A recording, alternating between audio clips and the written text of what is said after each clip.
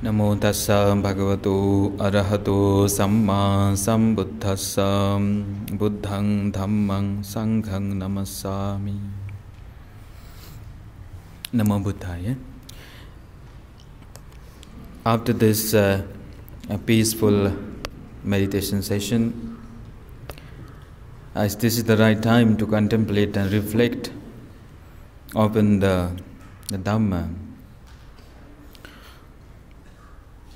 When we reflect upon the Dhamma, that means we are developing the causes and conditions to check our mind and to know what is going on in the mind, what is happening within the mind, and how we can reform our own mind. That is why Dhamma Savana is a qualities of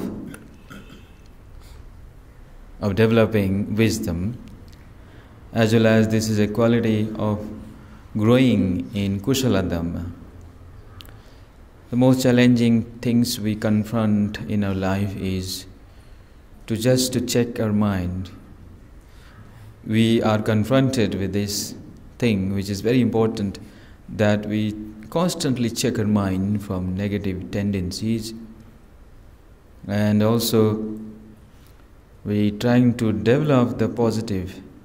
We foster the mind with positivities, positive qualities, which lead us to freedom, to awakenment, to liberation. And that's all about the Dhamma. When we see the Kushala Dhamma and Akushala Dhamma, what the Buddha trying to summarize, trying to give a wonderful technique, that we have to let go of the akushalas and to develop the kushalas.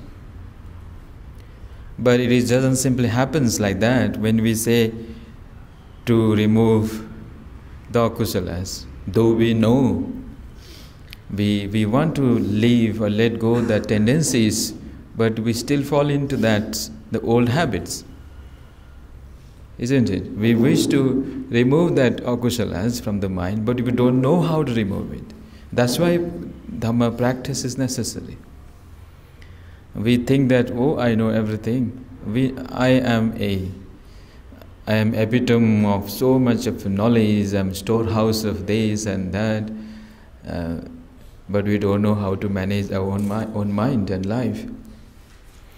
Then ultimately we end up in suffering. All our so-called knowledge and skills is of no use. But if you learn the skills, if you learn the Dhamma, that how to remove those negative causes and conditions, and you know how to develop the positivities, you know how to foster the qualities, then actually you are a wise person. You are constantly growing in blessings. You are making the best use of your life. In the dimension of the Dhamma, you're trying to make your life more meaningful, more peaceful. That is what the Buddha teaches us. Now, today we will be discussing about this, the causes to develop the kushalas, and also in the negative aspects we have to let go of the akushalas. How do we let go of them? Because unless and until we let go of the akushalas, the kushalas will not enter into the mind. That is as simple as that. Our mind is totally constantly contacted with the eye impressions, the sensory world. We don't have restraint over the senses. When you come into the vihara, the same thing, same story. You come to the vihara to let go of the akushalas, but you still your mind hanker and run after your so-called worldly pleasures. You don't find delights in the vihara as well. If you go to the top of the mountain also you won't find it. You still carry those burden. If you go to a solitude place you find the same thing. Why? Because the causes remains there in your heart. So the first thing is the kushalas. Let go the akushalas. If you see the teachings, how the Buddha teaches very skillfully, and we have to establish ourselves in the wholesome habits. You have to develop the Sila Dhamma. You have to establish yourself in the practice of Sila. The Sila is not like a sort of rules or set of rules, and you do chanting every day. You do this sort of rituals, that sort of rituals, and you never connect to your life. Some people say that Sila is beyond our life. The moment you try to differentiate, and then absolutely there is you have not understood at all. Sila, it should be imbibed, should be connected to our own life. You should reflect upon that. Why do I have to take the Sila practice? The Buddha said, Sila Dhamma, if you are established in Sila, what happens actually? Many people, they don't know. Sila actually, down the line, if you see Sila strikes at the root, Sila removes the akusalas tendencies. When you lead a disciplined life, a moral life, that means you are removing the conditions, the tendencies of akusalas, the akusala dhammas. That is how the first factor is that one has to practice Sila in his or her life. Anybody, for example. For the monks, with the higher precepts. For you, the basic 5 or 8 precepts. And sometimes you can take the Gahata Silas, the Dasa Sila, for the householders. So the first factor is to check our mind from akusalas, the silas. When you try to commit yourself, then you are checking your mind. The next factor is also helpful is your restrainment. How you have to guard. You have to be just like a guard, a sentry over the senses. You have to put a control over your senses. Indriya samvara is also very important. How many of you know this word, Indriya samvara, restrainment of our senses? Whatever we see, perceive through our ear, through our nose, through our eyes, through our tongue, bodily contact, and through our mind doors. These are the doors where we can perceive the outside things, the outside objects. And the restrainment of our own sense organs, senses, are very much important in the practice of Sila, practice of Dhamma, because the akusalas will only enter through these doors. The tanha, the abhijja, everything is there.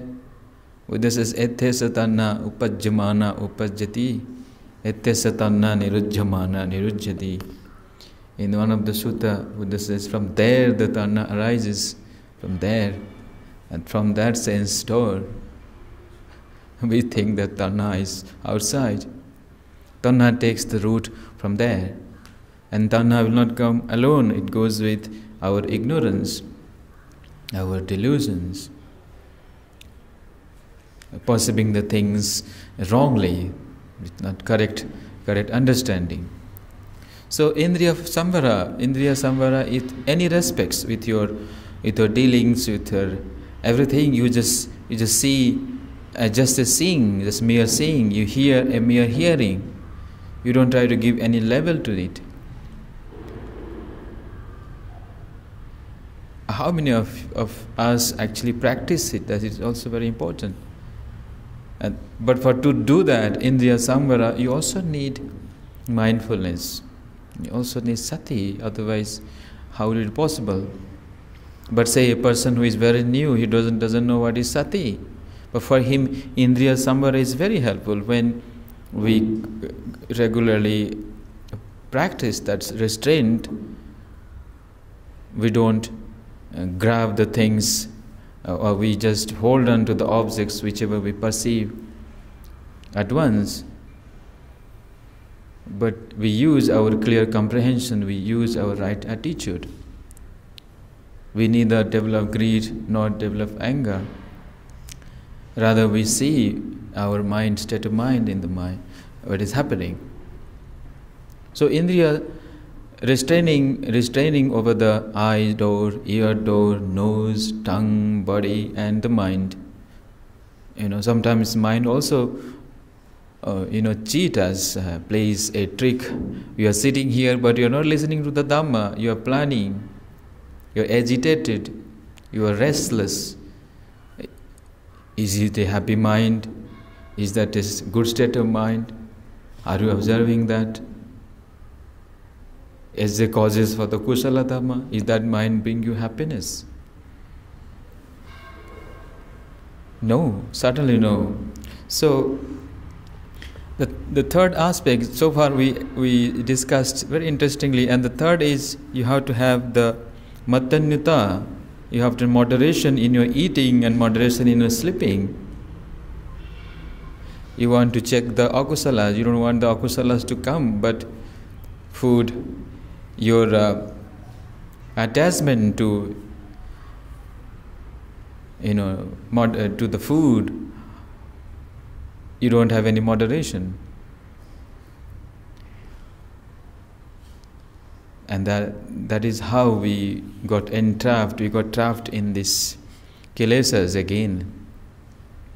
And we develop the akusala through this, you see. So moderation in your eating, when you have you know the proper amount, you know what your body needs, you reflect upon that I am just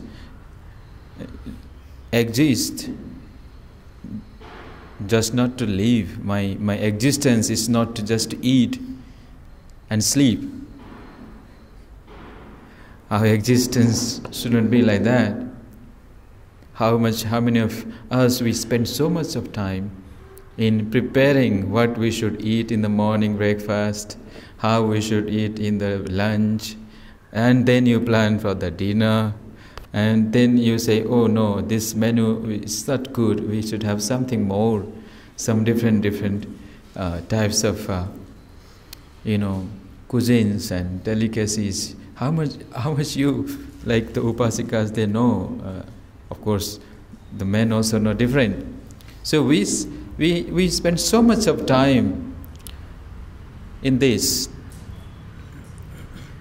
And then also sleeping, we don't have any moderation in our how much we should sleep. For some people, they find so much happiness. They find the day and night they just want to sleep, eat nicely, sleep nicely. This is what the motto of life is. But forget, then how about Dhamma? Where is your kusala and akusala? Are you checking the akusalas from the mind? The Buddha says only a person has to sleep only one watch of the night. He divides the night into 3 watches. Actually, our body needs only few hours to repair, to get the rest. But we give so much importance to these things, and we forget about to taking care of our own mind. We forget about our practice.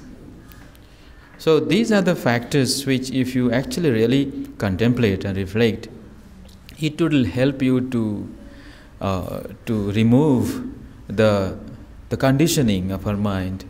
You remove the akusalas, sila practice, restrainment, having control over the senses, you see, control over your object, the visual objects, control over your the sound which you hear, Many people are so mad, after, for example, music can be a very distracting factor. Saying something, visible objects can be a distracting thing. Smell, or even taste, even the comfort and luxuries, even the planning and imaginations. These are the things, you see. So, then what we should do, in the Buddha, one of the sutta, he says, Anamatagga, the Sansara Anamatagga Sutta, Sansara has no beginning, no end. But in this vicious and long journey of life, we happens to be born as human beings. We come in contact with right causes and conditions. We born to a good environment, and we have supporting factors. We have the suitable locality. You see, we have good teachers around us. We have a good parents. Those are factors which will lead us to Kushala Dhammas. Those are the positive conditions, positive factors. So the first positivity is, the first factor which could be yoniso manasikara. When somebody reflect rightly, when you think about the causes, the positive causes, well, the Buddha Sasana is still present. We have still a chance to practice the Dhamma. We have still time to perfect our sila, develop our mind, and grow in wisdom, and so forth. When we reflect like that, then actually our mind becomes inclined, and it is grounded upon the right understanding. It is also a part of wisdom, yonisa manasikara. When somebody is ready to reform his mind, then he will naturally incline towards Dhamma practice. Then the next factor comes that we should associate with a wise company. Somebody will depend upon the wise people. We should live in vicinity to them. In Pali it is called Sappurisa Nisaya. When, for example, you coming to the vihara, you are associating with the Bhantes. This simply means that you are associating with wise people, whether they are lay people or laities or monks. They are our kalyana mitras, they are noble friends. And the noble friends will show you something good, something meaningful to your life. They will foster your Dhamma practice. The wise people will not deteriorate, not lead you to the wrong path. If they are truly wise enough, they will help you to grow in Dhamma. They will encourage you to practice the dana, sila, bhavana, or vipassana, like that. So when we have this asana with us, we have the Buddha, Dhamma and Sangha. A person should actually, if he wisely contemplate, he should make use of this time. He will encourage to perform dana or practice sila or even meditate. And these are the factors of happiness. These are the factors of punya, cultivating goodness. We think that how can we grow in punya? Just like I mentioned, akusalas have conditions. If you give rise to the akusalas, then you are going in a wrongful way, in a negative directions. Similarly, when you develop the conditions for the kusalas, your direction shall be changed. You are growing in the right directions. It's your choice how you are going to give the directions. So the first is to know that what is right and what is wrong for you. When the Buddha Sasana still exists, we have the opportunity to grow in Dhamma. That is called right? That is called the yoniso manasikara, the wise reflections. Reflection about the sila, reflections on the samadhi and panya. Then the wise friends, as I said, the wise company are also equally important to help us to grow in the Dhamma, because sometimes we are so heedless, we are not that mindful enough. The wise person will tell you, they will show you the correct path. You see? If you now you give up your home, you sacrifice your home and come here, for what? To associating with the wise, to cultivating that practice, to cultivating the cause to happiness, the cause to cultivate the merits. The third factor is called Dhamma Savana, is also important, because Dhamma Savana, when the Bantes or the teachers teach you, oh, these are the benefits of dana, these are the benefits of practicing sila, that's what you have to practice sila. And when you have samadhi, then you have clarity in the mind, you have wisdom in the mind, and you will be free from suffering. You see, you'll grow in blessings and in wisdom, many ways. So the teachers, they teach you Dhamma in so many ways. That means it is also a factor to grow in wisdom, to cultivate that kushala Dhamma. Dhamma Savana is itself is a kushala. It's a wholesome thing. If you don't listen to the Dhamma, if you could listen something else. There are so many things available to pollute the mind. Isn't it? So many stuff outside. Why Dhamma Savana? Because Dhamma Savana brings about the understanding in the mind, brings the peace in our mind. It gives relaxation to our mind. It gives wisdom. We feel happy. And it is very practical. So that is the reason why we have to listen to the Dhamma. Until we are perfect. When we are perfect once, maybe we actualize, we experience the Dhamma in our heart. But until then, we need the guidance, we need the teachings. The fourth factor similarly is very important, that suitable locality, residing in a very conducive and suitable locality. Though we have so many factors, as I said, when a person chooses a suitable locality is indeed a blessing. Imagine the people who are born in the war zone now, in the Russia and Ukraine border. You are there now. Or you are in the Middle East, where there is constant fear, anger, fear to survive. Then what about the Dhamma practice? That land where absolutely unrest all the time, and fear and anxiety build up every moment. You don't know what will happen the next moment. Those sort of conditions is not good for our own development.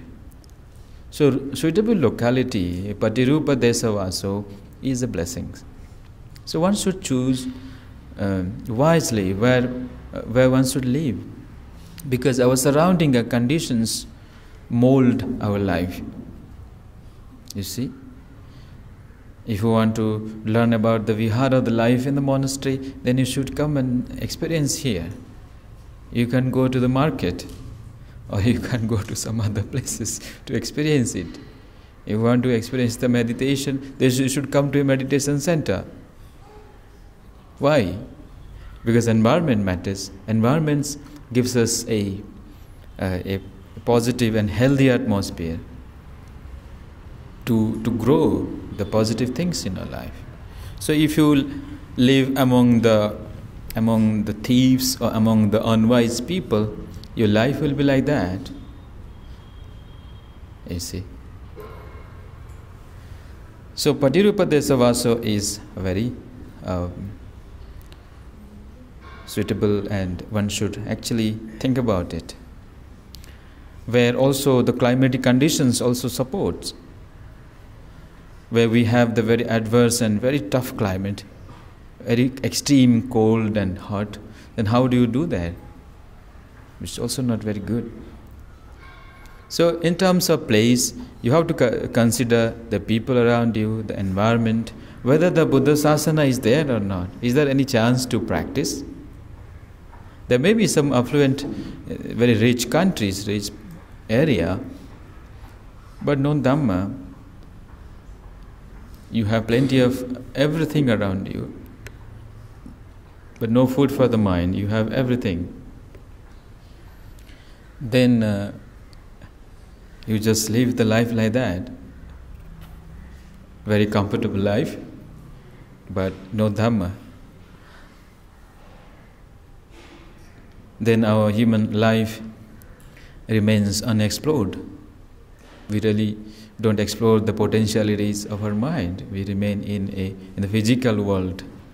We're happy up to a certain extent, but we don't cultivate, nurture the mind. So the condition, the environment also plays an important role in Dhamma practice. So for the lay persons also, you should choose a right place among the wise people, where we can at least protect the sila. You can give dana, you can meditate. The last factor also, which is very important among all the things what I just explained, is merits, pubecha kata punyata, to have the merits from the past lives. Because of goodness in the past, we are here in the present. And the good, being good in the present, will lead you good in the future. You understand that? It's very simple. If you are cultivating goodness in the past life, you have everything here. Good locality, good teachers around you, a good place to live in, and the Dhamma to offer dana and to make merits. But if you don't use that in the present life, then you will not get it in the future. So when we understand the importance of merits, then we set our life in such a way that we will even grow further. Past merits is good. Because of past merit, we are here with all human happiness, all the bliss of our life. But if you don't use it, then are you growing towards the light? Are you going further, or you are going downwards? It should be contemplated. One has to know this. We have everything, but these are the things which are not permanent. Our life is also not subject to remain for a long time. So when we have everything around us, a wise person should, without wasting any time, put forth effort in making merits, put forth effort in cultivating goodness, and fill up his heart with goodness. Because Buddha says a punya, the merits, is just like the another name for happiness. Punya is synonymous to happiness. The more meritorious a person is, the more happy he is. More demeritorious a person is, more miserable he is. This is very simple. So, the cultivation of merits is a blessings, and that merits will take you towards blessings, and that merits will in turn helps us to perfect the paramis.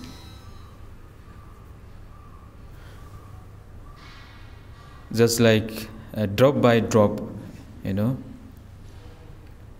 your bathrooms, in your washrooms, you put a bucket and let the water drop, top, tip, tip, every night. Then in the morning you see your bucket is full.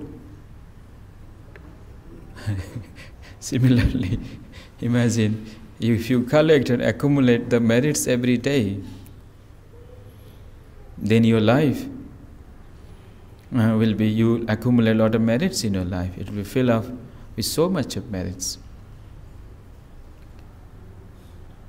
So it is good to practice the Sila, good to practice the Dhamma, not only every day, but throughout our own life, throughout our whole life.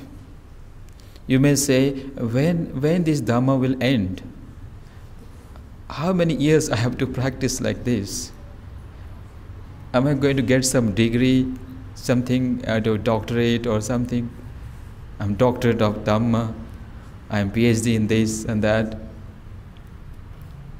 In fact, Buddha says, no time, it's timeless. Until you become, you're liberated, you're free. Until you attain arahanthood, you have to cultivate Dhamma.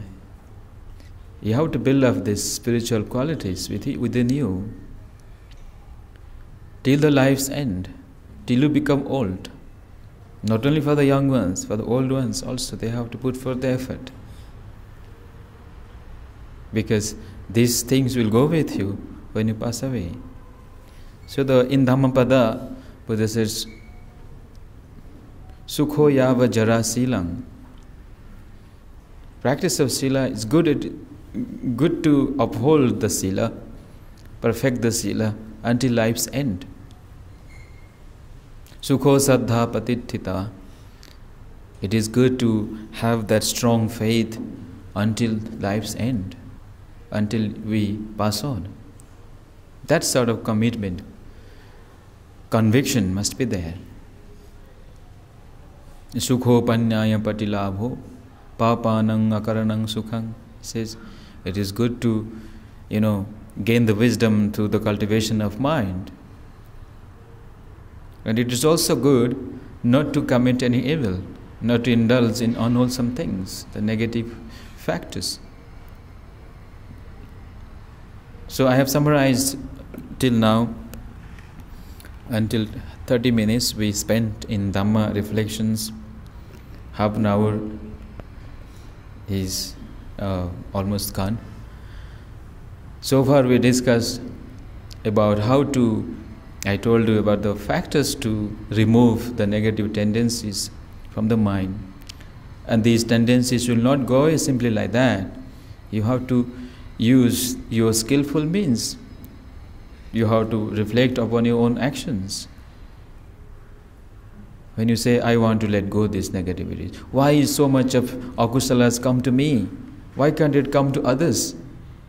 Why I have this kind of mind? Why I have this much of suffering? Why I am facing these problems? Why can't others? But others have the same story. Maybe a suffering have in different dimensions, in different forms. It may not be the same. The physical suffering, maybe he looks very fit and healthier, but you are not fit and healthier, but you have a good mind. But that person is healthy, but not a good mind, unhealthy mind. Could be different. The suffering can be manifold. You see? So, we have to use our clear understanding into the things as they are and remove those causes for unhappiness, the causes for our problems. You let them go and you develop it, the wholesome factors which I just now mentioned. Okay, so I think I have to leave at this today because the time is approaching. We have limited time. So please reflect on these Dhamma teachings which we just said. And factors, there are 4 factors as I told you to remove the negative causes, akusalas, and the 5 different skills. But these are skills actually you have to do it by yourself. It's not like numbering, you number it and you remember it and then you don't do anything. A problem is that we know, we by heart it, but you don't do it. That's the difference between learning and really putting into practice and realizing and then experiencing. The same wisdom can be divided in different way. Okay, so I will leave at this point. We will take it off from the next week. May the blessings of Buddha, Dhamma, Sangha be with you all. May you all grow in blessings and in Dhamma and contemplate on the qualities of Kushalas. Grow those qualities, develop those qualities in your life, and remove the tendencies of unwholesome qualities in your life. May the wisdom of Lord Buddha surround your life all the time. May you keep growing on the path of Dhamma and blessings until attainment of Nibbana. Sadhu, sadhu, sadhu. So and this is all about the Dhamma teachings and also the blessings of Bhadabhante be with you all, guide you all on the Dhamma path. I think we should conclude here. Before that,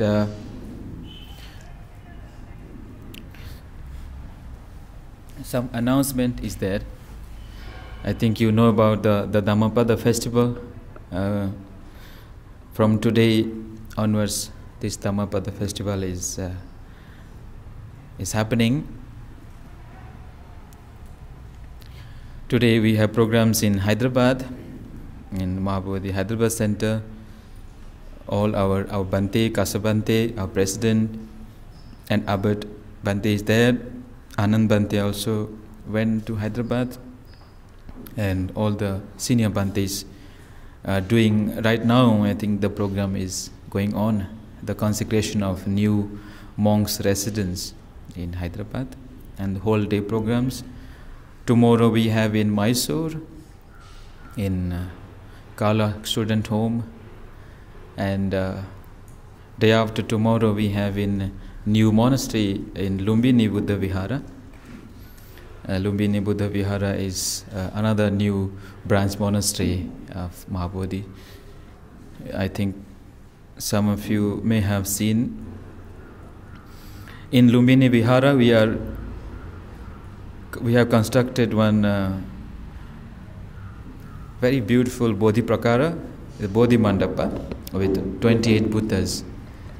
So that Bodhi Prakara, we will inaugurate it on 15th of March.